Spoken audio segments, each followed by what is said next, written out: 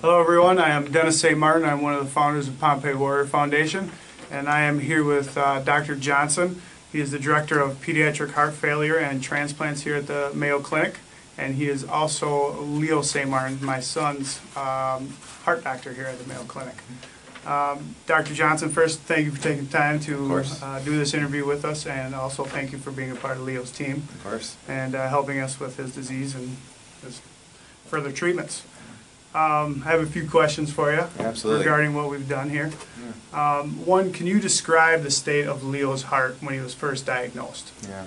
So Leo, when he was first diagnosed, someone performed an echocardiogram and could show the severe increased wall thickness of his ventricle.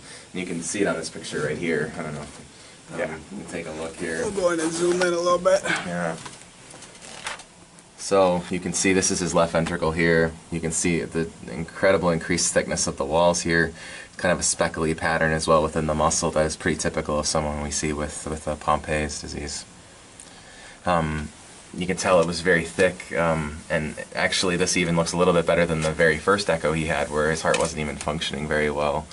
This is the first one that he had after getting out of the hospital during that first admission. So if you can imagine, it looked even worse than this when he was first diagnosed. And his injection fracture when we first diagnosed was under 20. So I mean, it's a very sick heart.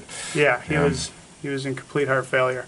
Can you describe Leo's heart now? Yeah, absolutely. So this is an echo that we just performed on Leo last week.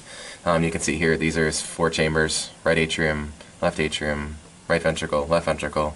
So this left ventricle right here is the same ventricle that was in this picture right here. And you can hardly tell that it even exists. It's even the same person. You can see the walls here.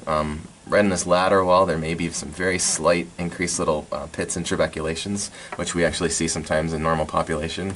But the rest of the wall of the ventricle looks completely normal, and you could fool a cardiologist into not realizing this was Pompe's with this picture. And you said to us last time that we spoke that you would have no problem with a child like this being active, playing sports or anything like this. Absolutely, yeah. We often see patients with this very slight trabeculated pattern, and we wonder what's the best path forward with them. But as long as they're doing well, growing, gaining weight, and active, we usually let them do anything.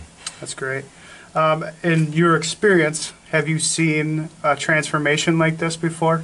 Yeah, I will tell you, I've seen multiple patients with Pompe's, and Leo's is one of the more dramatic ones that I've seen. It really, you honestly can't even tell right now that he had Pompe's just based on his echo, whereas those first ones, it's plain to anybody.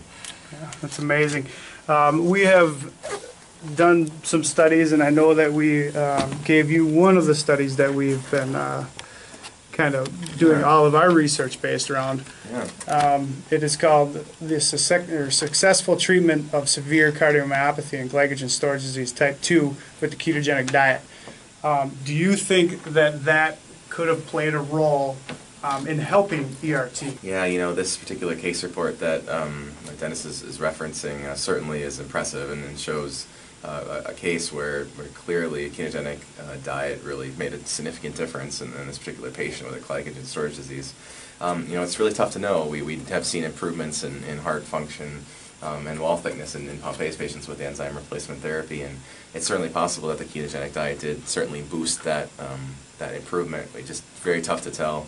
What we really need beyond these kind of case reports is we need studies. We need studies where we have Pompe's patients, we give them standard of care, and then we introduce ketogenic diet in a certain number of them, and we try to see their rate of transformation and to see if it's the better thing for them. So that leads me to my last and follow-up question. Is this something you would like to study? Yes. Is this something you feel worthiness of being studied here at the Mayo Clinic? Yes, 1,000 times yes.